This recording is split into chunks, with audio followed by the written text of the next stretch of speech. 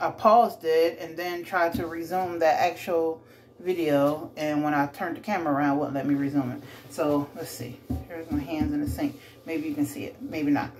But anyway, got the cold water running, and I'm just gonna literally take my hand and I'm just like massaging each piece / washing each piece. Like, we see these freaking crazy people washing their chicken in bleach and dish liquid and all this crap. Like, dude, no. Now, you can use vinegar, the white wine vinegar, this regular white distilled vinegar, and some salt and cold water and clean your chicken, or just freaking salt and clean the chicken. So I do this like 2-3 times. Hold that chicken in there. I got 6 pieces. It's just me cooking chicken for myself. And 6 pieces might seem extreme, but in reality that's like 12 wing things if you split them up in half. So no, it's not a lot. So rinse it. Each piece that I'm literally washing each piece with my hand while it's in here. Getting water and touching every little nook and cranny of this wing, inside and out, in fresh water. So that salt loosens up all the gunk off of it. You know how you pull the chicken out of the pack and it's really tight? Like, the skin is really, really tight and you can't maneuver it. Well, sitting it in cold water with salt loosens up all of that. That way you can get all that little gunk off of it. So that's the second time. Dump that water out of it again. Holding on to the chicken. Filling it up another time. I'm doing the same thing. That's my oven. Fan is up to temperature because I'm going to put some biscuits in there also. I'm tired of eating out is why I'm trying to cook every week now, because Texarkana has the same raggedy ass restaurant, so I'm just trying to start cooking again like I used to, even though it's just me. So that's the third time. Dumping it out. Now, some of these freaking chickens, which this is Tyson's pack of chicken wings, rinsing off a knife. I don't know if you can see from the distance, but they have the little feather thingies at the ends, and you just take your knife and pull it away with your knife. And if you, some chicken wings have like little yellow something on it, you scrape it off with the knife. This chicken is fairly clean. It doesn't have that gunk. Sometimes it has extra fat up underneath some of that skin that goes over the drumstick, and some more hair /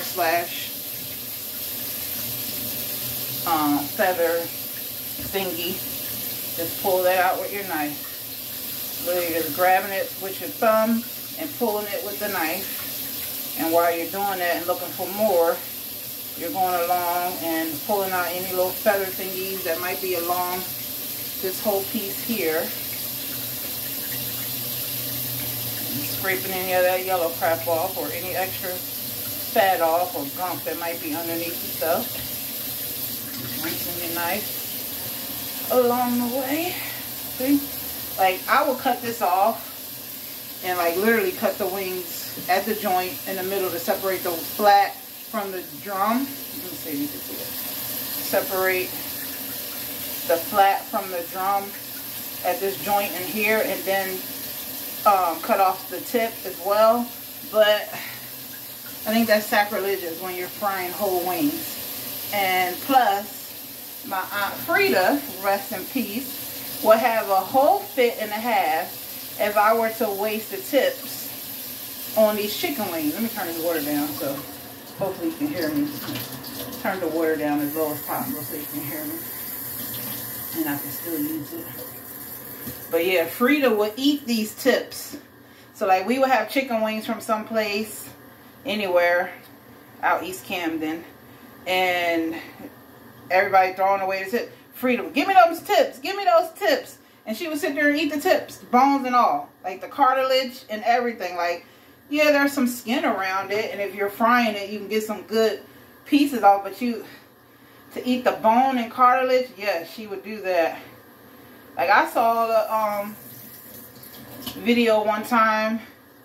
Like I watch all those cooking videos and stuff and those different reels, and it was this Asian lady frying outside in a big old wok. All tips, just the tips.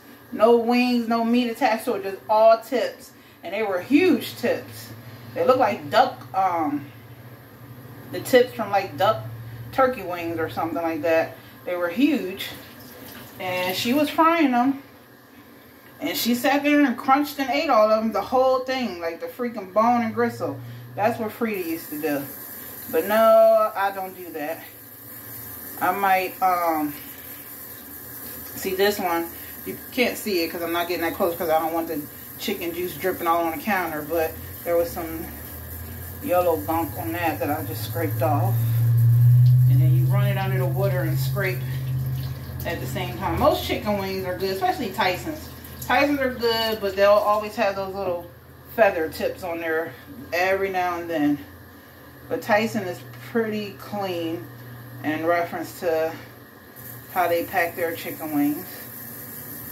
But sometimes you can only imagine them going down the assembly line and you miss some tips sometimes. Shit. If I had a quota that I had to clean 1,000 chicken wings a day, and guess what? I'm gonna meet that quota, but some of them other efforts gonna come through with, you lucky it's just a little tip of a feather on it, because if you come through my assembly line, it's gonna have a beak and every damn thing on it. So I'm gonna rinse my chicken one more time since I scraped all the crap off of it and got all the tips of those feathers off of it. Just rinse it this last time, dump it out, shake that around, make sure I got all that water off of there, and dump it one last time. Oop, almost lost the wing. Oop, got it. Put that aside. Let me wash my hands.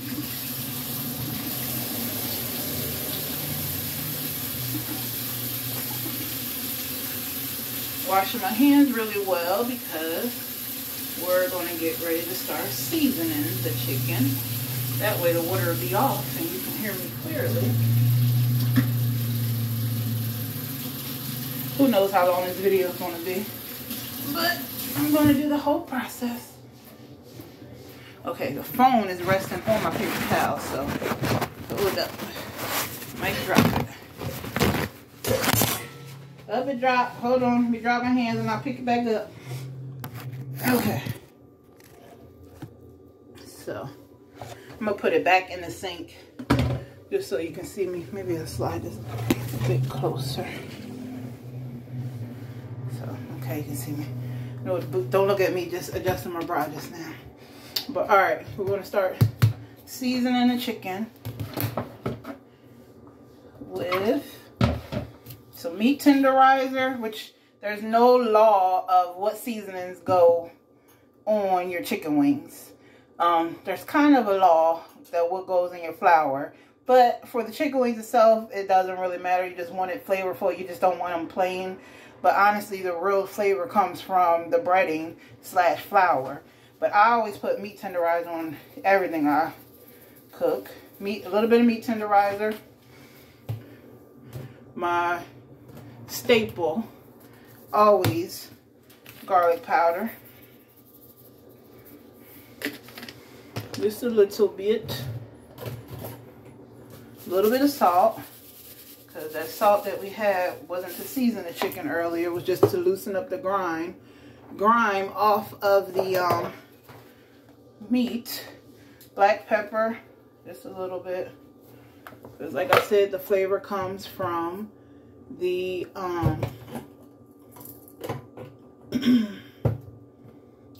flour. A little bit of onion powder, teeny bit, and the only thing that you need, which I gotta open it because I just bought one, because I run out all the time and I can barely find it. Let me get a fresh clean knife to pop this open. Is some soul seasoning. This is the best thing and only thing you need, honestly, for your chicken. Some freaking soul seasoning. Once in a blue moon, if I'll get it and remember to grab some, which don't really need it, those little Goya Sassoon envelopes, you can put that in your chicken, but you don't really need all that. Soul seasoning is all you need for your chicken, and that's a generous amount. Like, I'll mix all this up, and then I'm gonna have to wash my hands again, and then I'm gonna add some more garlic and soul seasoning to it. So let me mix this up. Now I got 1, 2, 3, 4, 6 whole wings, which would be the equivalent to 12 little wing thingies.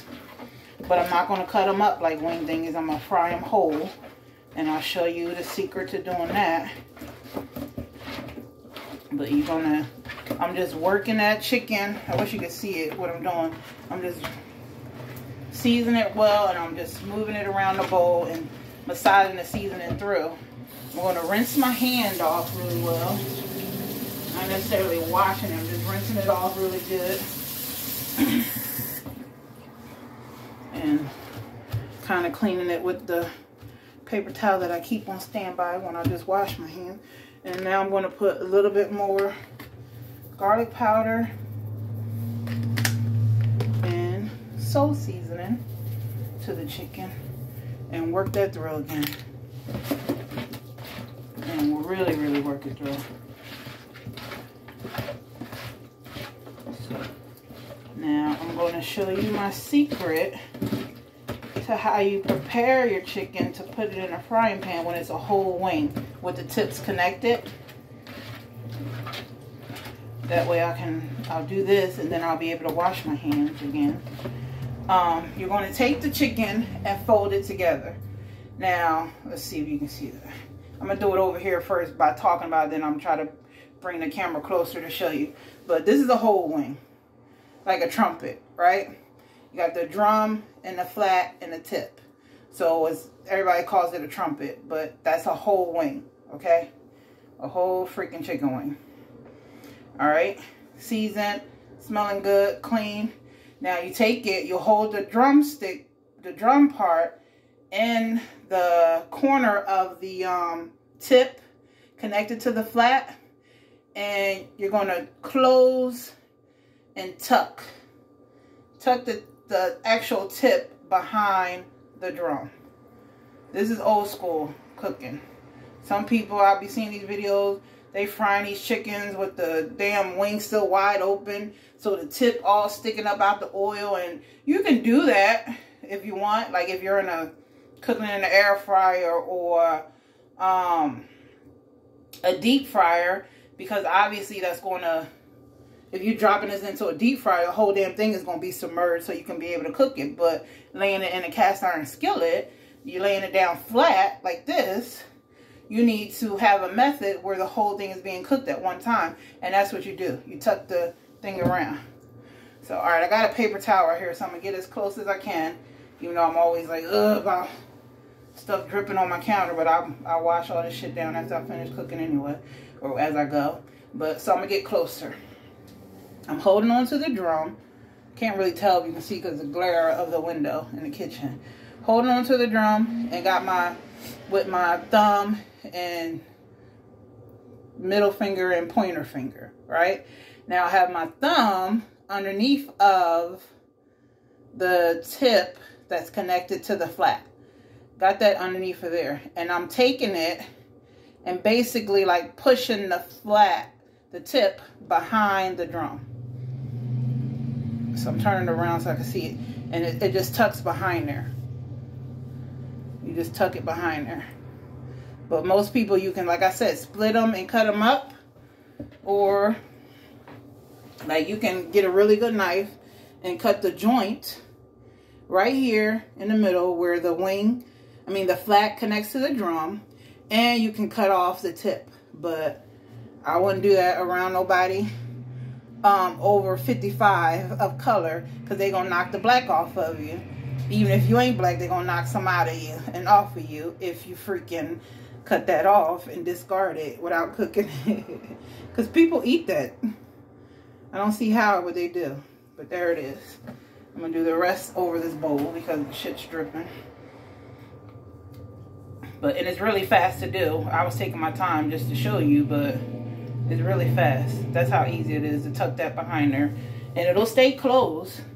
That way you can cook it. Now some of them are on different sides.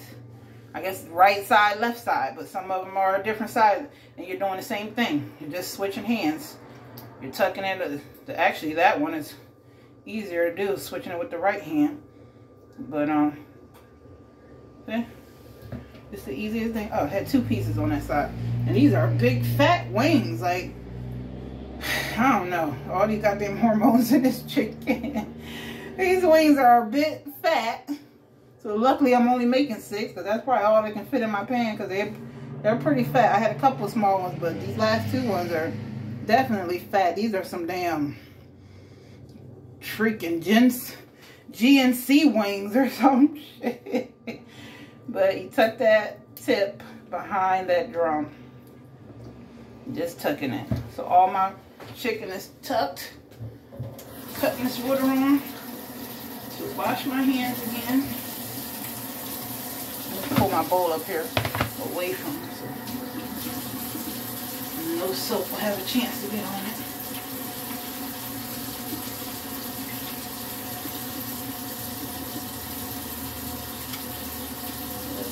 Just washing it.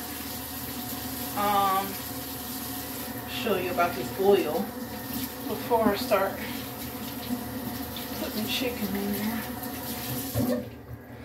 Okay. Get me some more paper towel. So the phone's gonna probably fall again. Oh, it didn't fall, it just went out the reel. Oh, there it is. Hold on. Okay.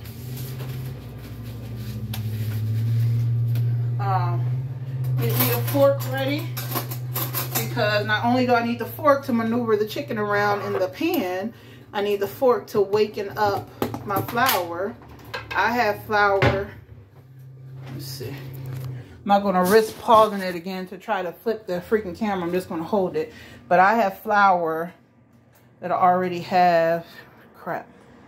I already have ready in the freezer. I keep it up for a bit at a time. I keep it stored in the freezer safe container with the lid on in the freezer, and it's already seasoned. I use this flour for whatever I fry. So chicken, hold on, let me fix my shirt. Too much cleavage there. So chicken, pork chops, whatever I fry, I use this secret blend, which ain't really a secret. It's just all-purpose flour and all those seasonings that I mentioned above, but a generous amount of the soul seasoning and pepper. And also this, you can use half of this, the House of Autry seasoning. This was, I was supposed to take this to my mom. I think this one was for my mom, or this one was for me. I might have took my mom hers already, but every time I see these in the store, I'll get some. And this is really good to fry your chicken in, and you mix it with half flour, half this, and season it the way you would, and it's just really, really good. Okay, so my pan is ready. How you tell that your frying pan is ready for cooking? I run my fingers under cold water and throw a little bit of water in there. Start making that sound. Guess what? It's ready. Hold on. Let me go get a plate.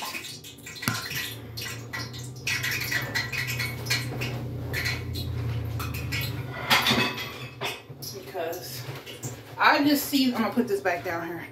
I just seasoned my chicken. You know, after I clean it well, I'll season it, and then I'll flour it and let it sit on a plate. And then right before I dump it in the grease in the fryer, I'll dip it in the flour again, because I don't do a batter, like a wet batter and stuff. I think that wet batter and then batter it again with the dry and all of that before you fry, that's pretty much for like skinless stuff. Stuff that you got to have something to stick to it. You got skin on chicken wings. You don't need all of that. And honestly, like, it'll give that really, really thick batter, like a Church's chicken or Popeyes or something like that. I don't really care for that. Now, I love Popeyes chicken, but I don't care for that batter to be like that. I like my batter to be old school. Somebody, grandma making fried chicken for the the church picnic or the after dinner meals on Sunday. After church meals, those little plates that be selling for the building fund, because they trying to get another building for the past 20 years and ain't get one yet. I mean, that's the type of chicken I like, old school fried chicken. You don't need no wet batter. Wet batter probably more country-fied. That's why Church's Chicken does it. That's why Popeyes does it, even though Popeyes is from Louisiana or whatever. You know, I'm not knocking Popeye's chicken. That's my favorite chicken. I'm going to fried chicken if it's not my chicken or my mom's chicken. I love my mom's fried chicken. It's the best. Mine's is probably just as good or better or a little different. So, yeah, don't send that to her. But, I don't like the wet batter unless you want a thicker coating on your meat, and it's really preferred for freaking, like I said, skinless stuff. So, like, if you're doing chicken tenders at home or like a fish, you know, you'll make a wet batter and then the flour, the dry batter, to make it that texture. But I don't care for that. So I woke up my flour by sifting it with a fork, and I'm gonna put some more soul seasoning in my batter, my flour. See, I'm saying batter. And I'm waking it up again with the fork. And when I say waking it up, I'm just twirling the fork around in it to distribute that and just, you know, bring the air back to it, because it was sitting in the freezer for a couple of weeks. And that's where I keep it. Now, people fry their chicken in like dip their chicken in a container, seal it, shake it up, shake it all around, put it to the side, drop it, put it in a bag, plastic bag, a paper bag, and do all that crap. No, you ain't got to do all of that. You get the same results by doing what I'm doing, which is I take 2 pieces at a time, dip them in there, and just work that flour over it, flip them over a couple times.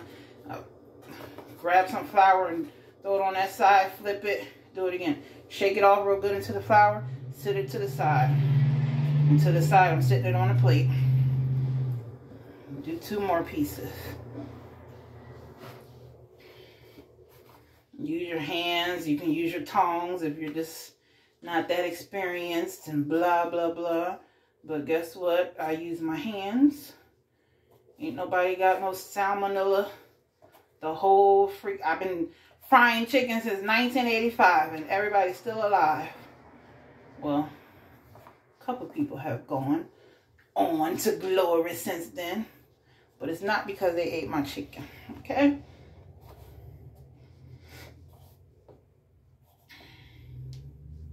They're the ones that going on and recipes and like, don't even grab and take recipes from our family from over these years. You just watch them doing stuff in the kitchen for years and you adapt. If you like to eat food, guess what? You're going to learn how to cook this crap. But I've never, ever received a recipe from anybody, any significant loved one that I prepare or make stuff from. I just watched them cooked over the years and adjust and adapt to your tastes and your likes. And it is what it is. But I'm just dipping the wing in the flour. When it's on one side, I'm taking some flour from the side and dumping it on that wing. Then I'm flipping it over and doing the same thing on the other side. Dumping it on that wing. And then you just sit it on a plate to the side. Sprinkle the flour up off your fingers into the flour, because you can reuse the same crap. Putting that down to the side. Taking my fork and getting that air back through my flour again, because when you stick the wet chicken, although it's not wet from a batter, it's just wet from me cleaning it, it'll cake up that flour a little bit. You want the air to constantly be in that flour. So you just take your fork and waking it up again.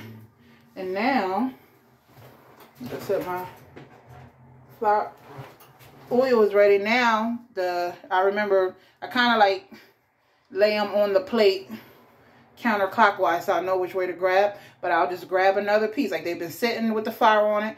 I'll grab another piece and dip it directly into the flour right before I drain. So it'll still have a really nice crust to it, but without you having to do all that batter and all that crap. This will adhere to the chicken, and trust me, it'll make it crispy and delicious.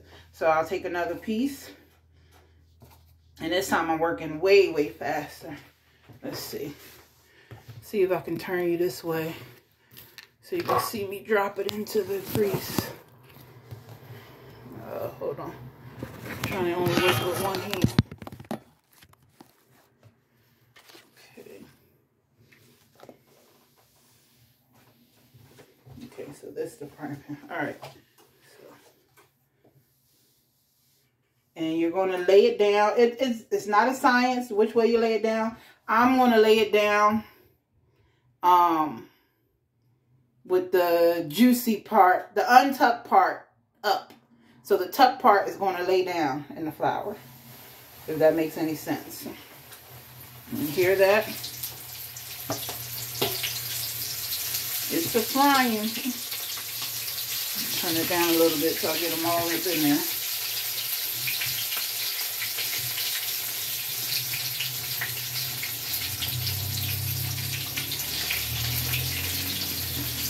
And you know how many you're putting in ahead of time, so where though you can maneuver it around in your pan so you know where to put them. Like these are some big, big pieces. This one right here, I got this huge piece of chicken.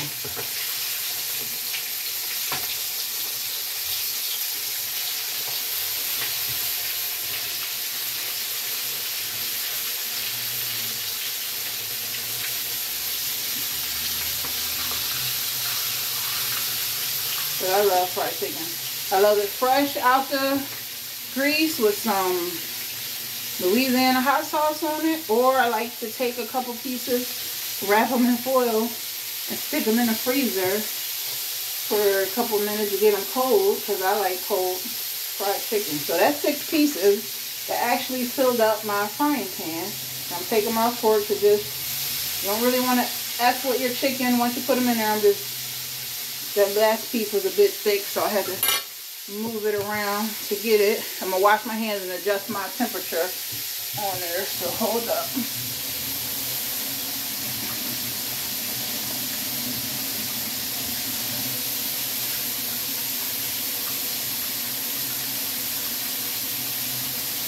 Just washing my hands.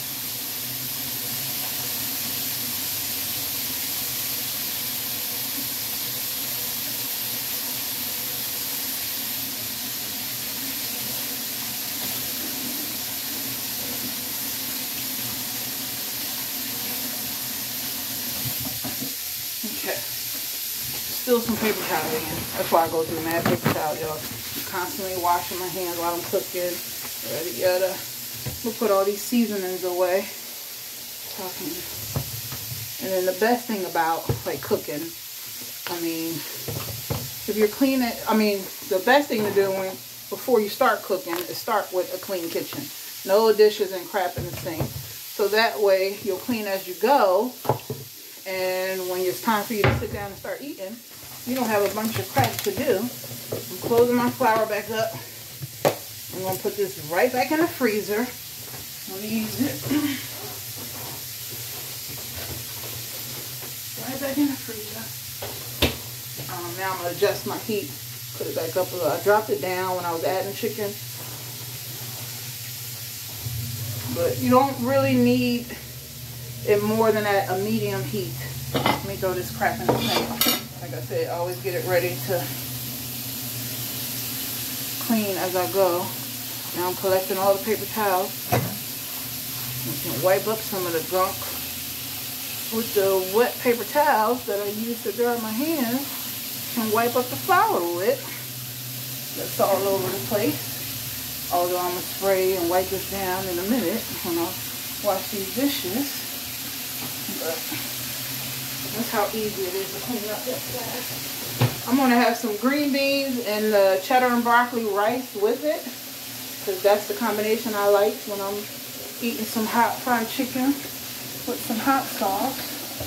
Also love it with some macaroni sauce. I mean, you eat fried chicken or any damn thing, but today I just been craving and wanting the cheddar and broccoli rice. But even though I don't eat broccoli, but I like that rice. So it's frying. Let me see if I can. I hate that I can't flip this view over easily, but let's see. You can see. It's frying. That's what you want it to look like.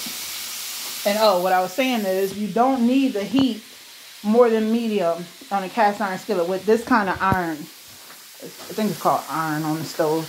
Like the coils one. Now like those flat top electric stoves that are like gas.